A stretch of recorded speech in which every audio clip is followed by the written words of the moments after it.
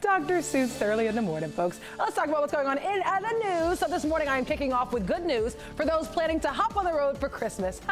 Gas prices in Georgia have declined for the 9th consecutive week. Good news, I know. So the total discount now is 62 cents. Gas prices average $2.18 per gallon on Sunday. That's an all-time low. Thanks to the decline, Georgia motorists are now saving nearly $10 on a full tank of gas compared to what they paid in the summer. So holiday travelers, they may have a little bit more jingle in their pockets.